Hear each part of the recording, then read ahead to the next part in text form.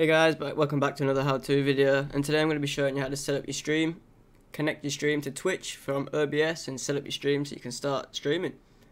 So basically, I must have said stream about 10 times then, surely. Alright, so anyway, I'm using OBS, you can use Streamlabs, whichever one you've got. So you want to obviously make sure your account is connected. You can use your stream key or you can connect your Twitch account. I just connected my Twitch account, as you can see I can disconnect it right there. So obviously you've done that. You obviously want to put your camera on if you've got it, which you can go to video capture device right there, and if you start clicking through that, it'll automatically detect your camera. And then obviously you want your audio capture input device, so where it is, you got your output and your input, so you can listen to what's coming in. Obviously if you're playing a game or something, you want the game volume, you would put your output, and then what you're talking, you'd want your input, so you'd set them two up.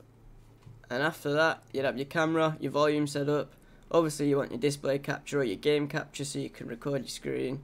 And then make sure you are connected to your Twitch account. And then basically, you'd press start streaming. But obviously before you start streaming, I imagine, you would have all your titles set up in your stream manager. So obviously people know what you're playing. And then yeah, it should connect once you start streaming. And then you're off and you're away. It's that easy. Cheers for that, lads and lasses. If you like that video, like and subscribe.